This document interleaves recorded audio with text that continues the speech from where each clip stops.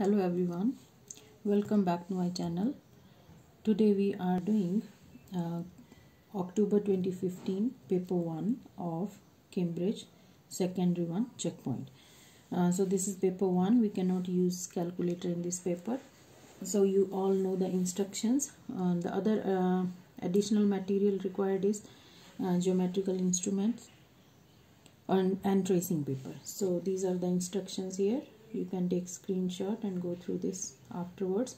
Before we start, I would like you guys to thank you for your support and thank you for subscribing the channel, and those who are new to the channel, please subscribe to my channel and share it with your friends, and let me know if you want to do any particular paper, so I will do for you guys. So let's get started. Question 1. The timetable shows the times of 5 buses. You can see these are the stations and these are the buses here. Write down the time when the second of these buses leaves Newton, right? So we have underlined the keywords. We need to know the time for the second bus. So this is first bus, second, third, fourth and fifth, right? So we are looking for the second bus. So this is the second bus here, leaves Newton. Newton is here. So this bus is here. This is the time. So this is our answer, 1641. Right? Now part B. Carl arrives at bus stop in Arden at 16:55. Work out how long he waits for the next bus. So Arden is here and he arrives this station at 16:55. So 16:55, you see there is no bus at 16:55. So that means he arrives here. This is the time that he arrived. This is 16:51 is the bus. So he is here. 16:55 is somewhere here, right? After 16:51. So he have to catch this bus. So that means how much is the time there. So we are looking for the time period from 16:55 to 17:14, right? 16:55. So we can make sections of this, 16:55 up to 17. This is 5 minutes here, right? So 5 minutes plus then you have this is 5 minutes and this is 14 minutes, right? So 5 plus 14, it is 19 minutes, right? So our final answer is 19 minutes. Okay, so that was first question. And number 2, and Jeremy has 6 number cards. You can see number cards here. Which 2 of Jeremy's numbers are prime numbers? So now first of all you need to know what are the prime numbers. So prime numbers are the numbers which have only 2 factors. Only 2 factors, number itself and the another one. So let's see one by one. So 49 is 7 times 7. So there is another factor of that. So this is not the answer. So this 5 plus 1, 6. 6, it is divisible by 3. So this is also not number. 53. Now 53 can be written only one time 53. There is no other factor for that. So it has 2 numbers which are only 2 factors. So one number will be 53, right? So 55, it's easy. So it's 1 times 55. 5 times 55. So that means, 5 times 11 is 55. So that means there are other factors rather than 1 and 55. So this is not a prime number. And then 57, 7 plus 1, 5 is 12. So this is divisible by 3. So 3 times 19. So there are other 2 factors present. So this is also not a prime number. Now we are left with 59, and 59 is a number that can be only written as 1 times 59, right? So 59 will be the second prime number, right? Now explain why 51 is not a prime number. We have already done here 51. So 51 is divisible by 3. So we can write down that because 51 is divisible by 3 also. So it has more factors than 1. That means there is 1, 3, 51 and 17. They are the factors of this. So that's why it is not divisible by, it is not a prime number, right? So now question number 3, part A. Plot points A, B and C here on the grid. So let's see one by one. A is 3 and -1. So first number is always for x, second for y, first x and y. So x is 3, y -1, x 3, y -1. So we have this number point here, right? Then 3 and 3, that means x 3 and y 3. So we have this number, this point here. The other one is c -4, x -4 and y2, x -4 and y2 will go along this way. So this one.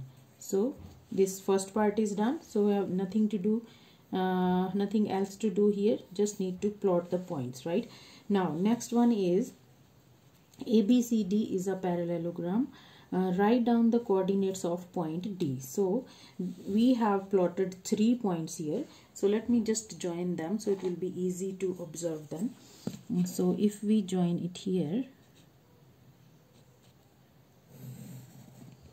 you know that parallelogram is a shape having opposite side parallel to each other and equal to each other. Now if you see, this is how many squares here? 1, like 1, 2, 3 and 4. So that means, so we can go 4 up or we can go 4 down. So let me go down, 1, 2, 3 and 4.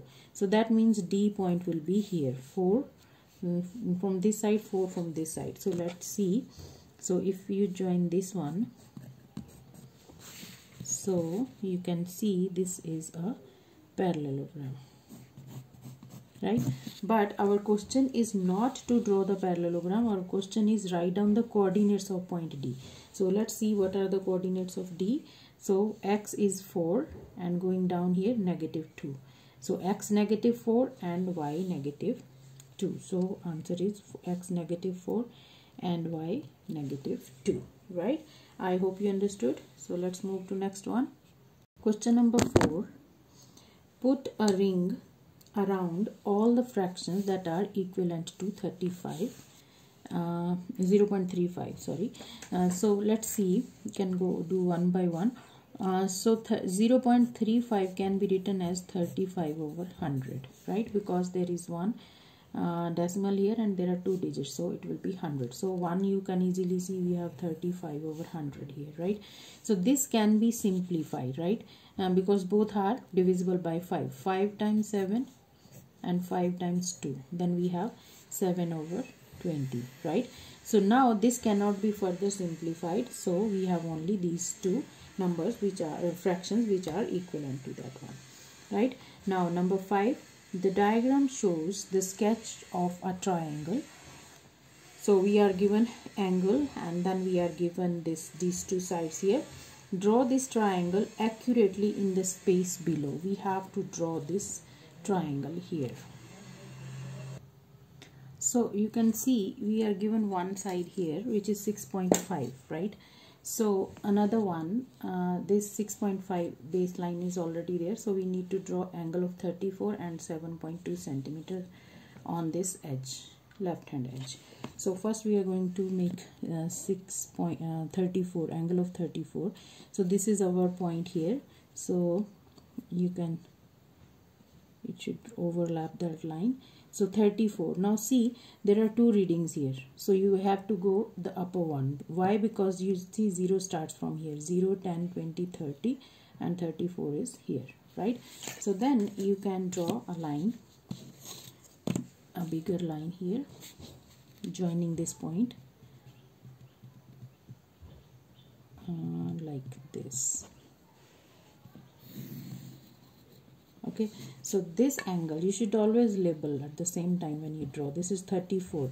Now 7.2, this side 7.2, so we will cut from here. 7.2 is here, so this much. Open your compass for 7.2 and then draw an arc like this. So this our side is 7.2 centimeter. Now we got this corner and just join this corner here to make this triangle.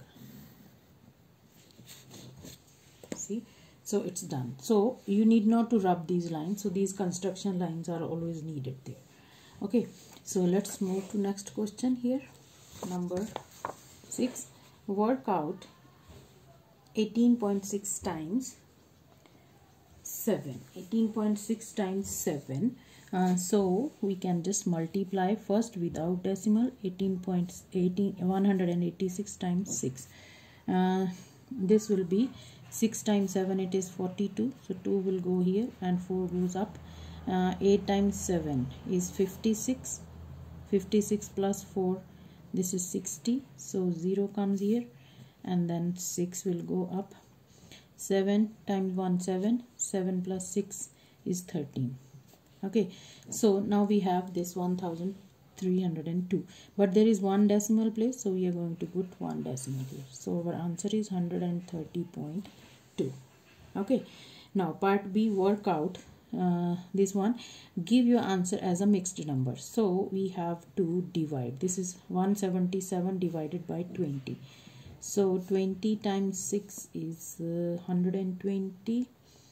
20 times 6 is 120. 20 times 7 is 140. 20 times 8. 20 times 8 is 160. So we can write down this 20 times 8. So this will be 8 here, 160. So remainder is 17. So always make sure that your remainder should be less than the divisor, right? So how we can write down this? 177 divided by 20. So it should go this way, always clockwise. So 20 remains down here. First 8 will come here and remainder always goes up. So this is your answer, 8, 17 over 20. Right? Now number 7. Sarah draws a pie chart to show the time she spends on different activities one day. Here is this time. Here is the table she uses, right? We have this table. Complete the table. Now see our activity hours, pie chart angle. So pie chart angle will be according to the activities, the number of hours. So that means this will be having the same. It will be directly proportional. Like if you see from here, 2 times 15 gives you 30, right? So same will happen in others. So we can directly write down 5 times. Here you are going to write down 5 times 15, which is 75. So this will become 75. 1 times 15 will be 15. So now here it is 60. So because we are given the angle now, but we are looking for the number of hours, so we are just going to divide. So 60 divided by 15 is 4, right? So that's it for this question. Let's move to the next one. Question number 8. Draw a line to match each calculation in the answer. So we have calculations this side and we have answers on this side. Let's see. This is 0.7 can be written as 7 over 10 times 10. So when you cancel this, so